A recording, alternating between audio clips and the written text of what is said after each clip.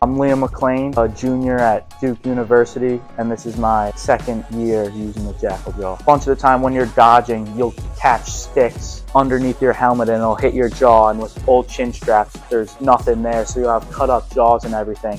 But with this, it just soaks the checks and keeps your helmet locked in place. I'll see guys' helmets like coming halfway off their face, sometimes like fully off, but when I switched to Jackal Jaw, I found that whenever someone sticks, like getting up under there, my head still stays tight in my helmet, my chin strap doesn't come up over my face, so I can still keep playing. When I was shooting, there was this helmet rattle, like when you kind of snap around, snap your head, your helmet would kind of just like shift around and move all over the place. With Jackal Jaw, it keeps your head locked in, so whenever you're shooting, your helmet's kind of moving with you. With those old chin straps that haven't changed in years, they just scrunch up and like are moving all around your face. This like has a little nice pocket where your chin just sits in it and feels really secure, and the materials are super soft. It just feels really nice on your face.